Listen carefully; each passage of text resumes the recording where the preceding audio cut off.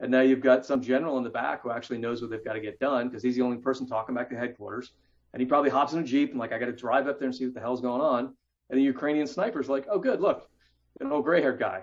And you lose a general, right? I'm guessing it is mostly just practical interaction between those big movements because they don't have the sophisticated infrastructure to talk to one another. They haven't done big movements like that, especially under fire. And so it turns into a bit of a cluster, right? And so generals go out and try to sort it out, and they're great targets of opportunity.